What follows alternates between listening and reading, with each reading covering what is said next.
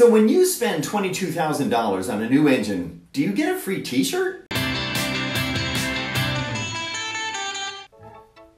So what does this actually cost, and what do you get when you buy a new engine? What comes with it, and what are the details?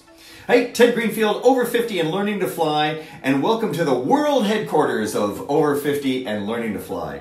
So once this decision was made to go back to an 0320, then the next question was, where do I get the engine? There are many places that you can buy an engine. You could buy an engine on eBay. You can buy an engine from some guy selling it online. You could go around to an engine shop and find one. You could buy an engine from a myriad of different places. However, you have to look at this from the standpoint of what do you need and what requirements do you need, the buyer of the engine, what do you have to have? The number one requirement I needed was a warranty. Anything you buy over several $1,000s needs a warranty, and the engine is a pretty big ticket item. And I need to buy it from a reputable company that will stand behind their work. That was the one priority that I really wanted. So this requirement alone limits it down to a handful of companies. And it came down to 2 companies, and the cost difference was only about $1,000. However, what was the decision tipping point for me was the lead time, and that's what drew me to the final decision. One engine shop in Ohio gave me a fantastic price. Their customer service was absolutely amazing, and they had a fantastic warranty. And they were really delightful and helpful to deal with over the phone. And I can tell from dealing with these guys that the process would be good, it would be honest, and it would be smooth. However, the one sticking point was the lead time, and it was 7 weeks out. And just being conscious of reality, you have to add a couple weeks onto that. So I really wouldn't get my airplane back in the air for another 3 months, and I just didn't want to deal with that. That was just too long. So I decided to go with Airmark overhaul engines out of Fort Lauderdale, Florida. And their price was actually $1,000 more, but the lead time was really attractive, and the lead time was only 5 weeks. They were simply amazing to deal with over the phone. They gave me a written quote, and they spelled out every little last detail. I probably called them about 20 times to ask every question I could, every question that possibly came to mind and every question I could think of. And they were really delightful to talk to over the phone. They kind of walked me through and handheld me through this entire process.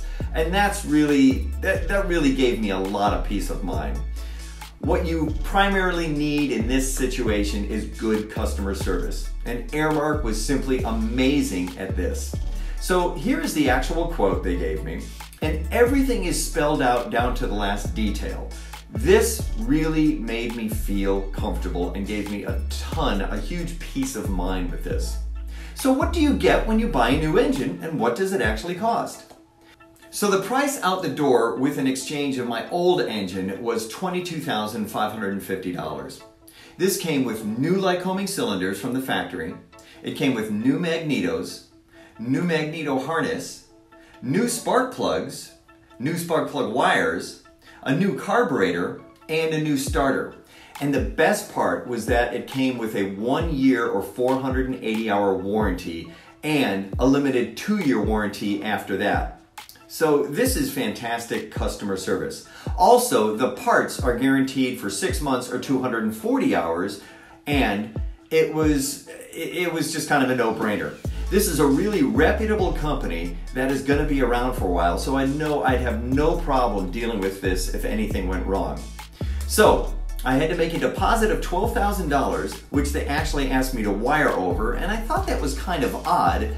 Usually you can just put it on a credit card and reap the benefits of miles or something like that, but I guess they have had some problems with fraud in the past, and I understand that. So you do need $12,000 cash up front to get it. And I wired the money over, and the best part is once they receive that wire transfer over, the clock starts ticking and your engine is 5 weeks away. Adding some reality time in there, 6-7 weeks is manageable.